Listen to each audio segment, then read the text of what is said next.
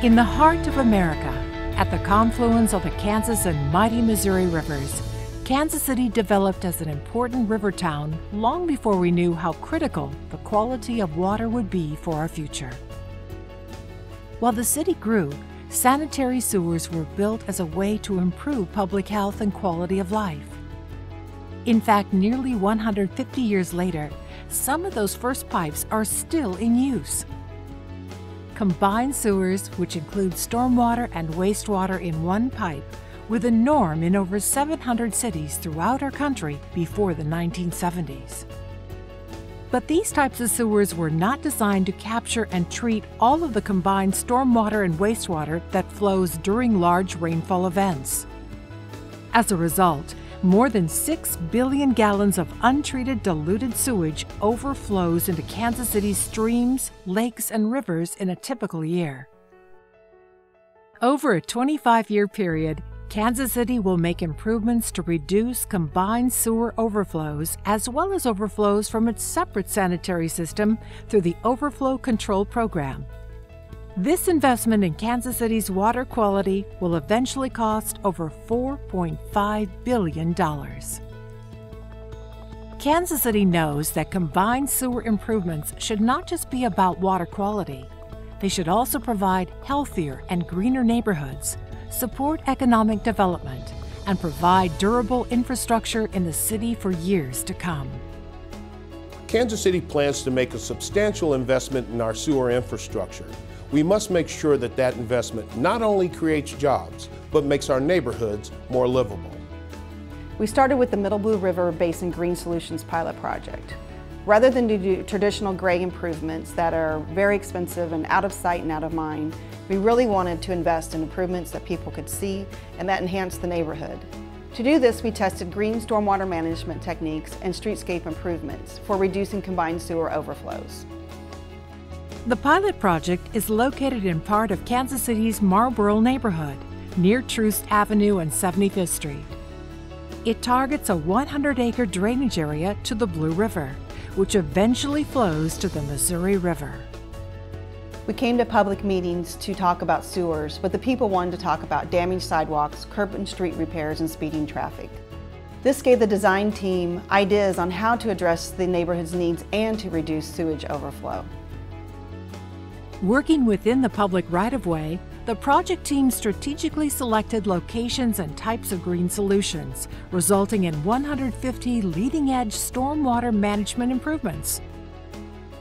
Integrated in these solutions are street, curb, and sidewalk improvements, even traffic calming devices, all of which will improve water quality and address neighborhood concerns.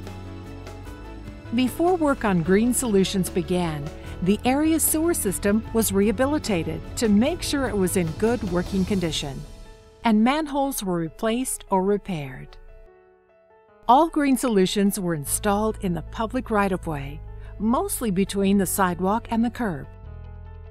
The improvements include rain gardens, bioretention rain gardens, cascades, porous pavement, permeable paver sidewalks, and curb extension rain gardens.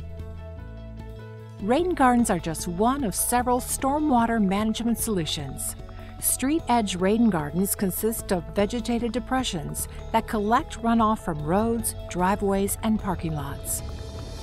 Water soaks into the ground or is taken up by the root systems of native flowers, grasses, and shrubs, which add beauty to the residential and business corridor. Bioretention rain gardens are similar to basic rain gardens but provide added storage for stormwater in pipes and gravel pits hidden below the surface. These units are designed to drain water within 24 to 36 hours. Cascades are used to control stormwater in sloped areas. Water flows into the first basin of a tiered structure and overflows into each successive basin as the previous structure fills up and spills over. They are also designed to drain water within 24 to 36 hours. Porous pavement sidewalks are located throughout the pilot project area. They are often located alongside a rain garden. The pavement is designed to allow water to pass through the surface instead of running off into the street. Similar to porous pavement sidewalks are permeable paver sidewalks. The pavers are located along Troost Avenue. Underneath the pavers are large crates that hold water during large rainstorms and keep the water out of the sewer system until the storm has passed. The addition of curbs to the streets in the pilot project area allowed for installation of a type of improvement called a curb extension. This vegetated extension narrowed the street to help slow down traffic and created a green area to provide an attractive place to collect stormwater. The project moved from concept to design and then to construction over a 4-year period. The project was unique in terms of technical solutions to the problem, but there were partnerships formed and more importantly, the neighborhood was uplifted. The project involved a lot of outreach and education in the neighborhood. Neighborhood activities included teaming up with block captains, conducting door-to-door canvassing, hosting pancake breakfasts, and holding meetings right in the residents' front yards. Near the completion of the Green Solutions construction, Kansas City invited area residents to participate in workshops conducted by New Reflections KC and Blue River Watershed Association. The workshops educated residents about ways that they could manage stormwater on their own properties. Demonstrations showed how to disconnect downspouts and install rain barrels. The city also provided information on how to plant a rain garden. This was a really important project and we needed to show the citizens that the city could be coordinated. We brought together the planning department, public works, the water department, parks and rec, neighborhoods and community services for over a year so that we could get the planning, the designing, and the construction right. Programs to encourage and incentivize private property improvements were advertised for this area. Neighborhood and Community Services Department started their own pilot program in this neighborhood. They achieved 90% abatement of over 95 code violations throughout the neighborhood. The innovative approach to controlling sewer overflows used in this project is of interest to researchers and the U.S. Environmental Protection Agency to see how green infrastructure can control stormwater and also improve neighborhoods.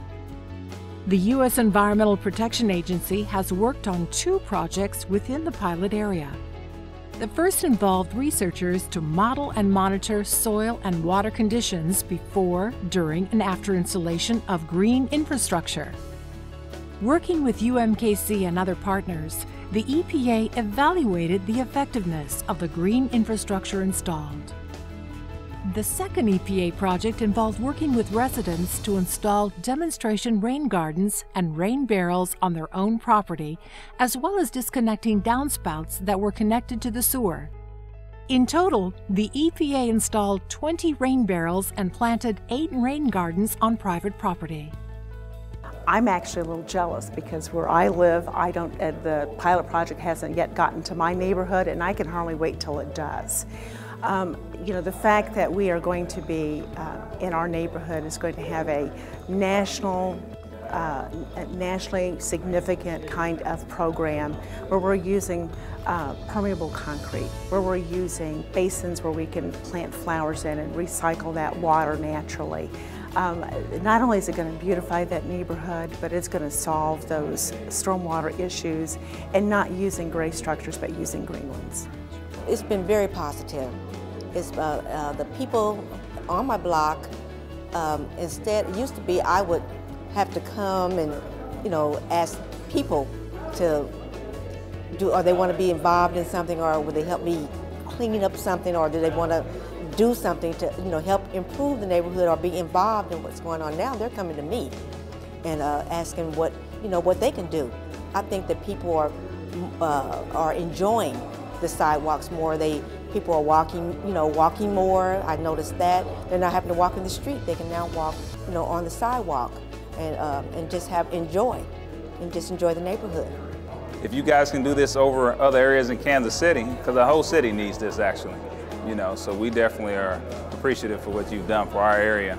And we just hope that the people in the neighborhood will actually see the same thing and take care of their properties to keep it up. The Middle Blue River Basin Green Solutions pilot project is not your typical sewer project. The types of improvements constructed have provided sustainable benefits to the residents and will improve property values and enhance quality of life.